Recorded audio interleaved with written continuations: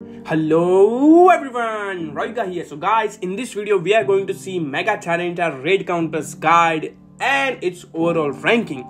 So without further ado, let's get started. Before seeing the schedule, let's just check its typing. So Mega Tyranitar is a rock and dark type Pokemon which has a double weakness of fighting type Pokemon and single weak to ground, bug, steel, water, grass and fairy. It has a lot of weaknesses and CP will be 52,433. In spite it has a lot of weaknesses, let's check its overall ranking. So if we search in a DPS at TDO spreadsheet as a dark and both the dark type move, as you can see Mega Tyranitar is rank 2 dark type attacker in the game right now with a moveset of bite and brutal swing.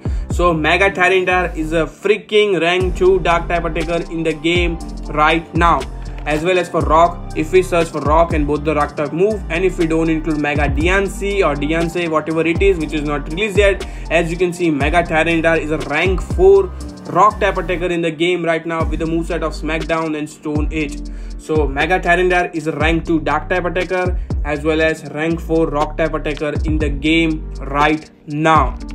Now let's check its timing. It's from Tuesday, July 25, 10 AM local time to Friday, August 4, 10 AM local time for 9 days. First is Terrakion with a double kick and sacred sword, number 1 Pokemon that you can use. Second is Mega Blaziken with a counter and focus blast. Third is Keldeo with a low kick and sacred sword. Fourth is Shadow Machamp with counter and dynamic punch. Fifth is Shadow Hariyama with a counter and dynamic punch. Sixth is Conqueror with a counter and dynamic punch. Seventh is Lucario with counter and aura spear. Eighth is Mega Gallade with a low kick and close combat which is not released yet. Ninth is Machamp with counter and dynamic punch. And last is going to be Mega Lopunny with a double kick and focus blast. So you just have to use all the fighting type mons.